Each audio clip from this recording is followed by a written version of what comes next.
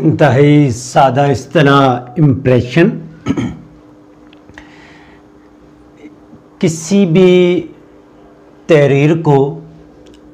पढ़ने के बाद, यानी कोई भी तहरीर जो कारी पर, सामे पर या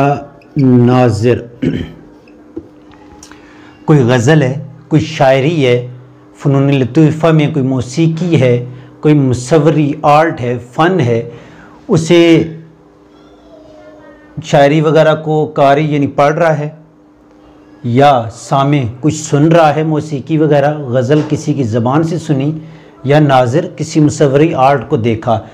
उसे देखने के बाद, उसे सुनने के बाद, पढ़ने के बाद जो सबसे पहला तासर होता है, इम्प्रेशन होता है, जो सबसे पहले इसकी जज्बात होते हैं, फीलिंग होती हैं, उसे तासर कहते हैं।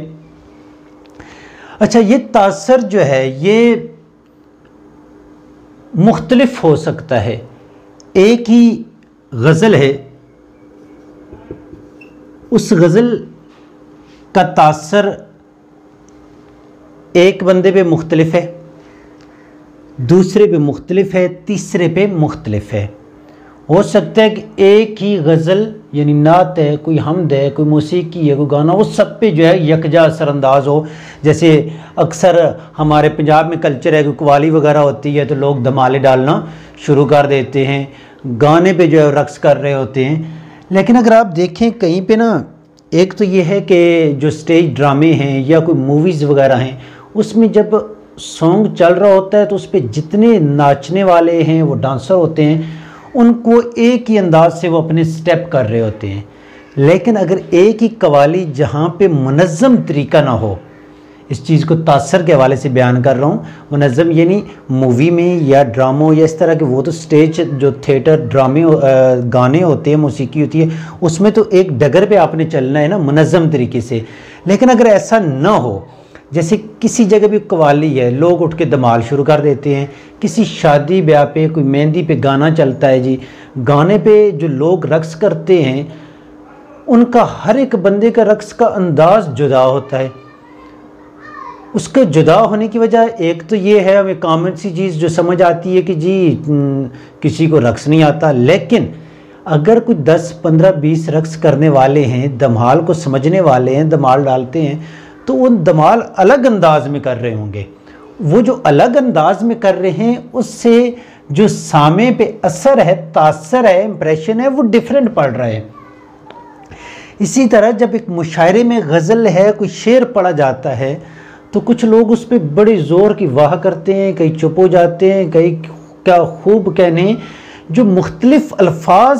से वो दाद दे रहे होते हैं, वो समझ जाएं कि वहाँ पे क्या है, उन पे तासर या इम्प्रेशन मुख्तलिफ है। एक चीज़। दूसरी चीज़, एक ही तस्वीर है, वो एक तस्वीर नाज़िर देखने वाले पे, मंजर कशी पे जो है मुख्तलिफ असरअंदाज, मुख्तलिफ तर्ज से असरअंदाज होगी। मसलन एक सोशल मीडिया पिछले दिनों एक तस्वीर नज़र आई जिसमें वो बच्चा इस तरह खड़ा है और सामने ना पहाड़ी पे ना वो जो चाँद है वो गुरूब हो रहा है, और चाँद की जो शेप है वो रोटी की बनी हुई है। तो यहाँ पे साथ में लिखा हुआ था कि हमें चाँद के मानी या मफ़हूम मुख्तलिफ समझाया गया। अब होता क्या है, वो हमारे पंजाबी में कहते हैं ना कि किसी ने किसी भूखे से पूछा 2 + 2 कितने होते हैं, वो कहता है 4 रोटियाँ। तो बात यह है कि एक ही चीज़ जो तस्वीर है वो किसी के लिए मुख्तलिफ होगी,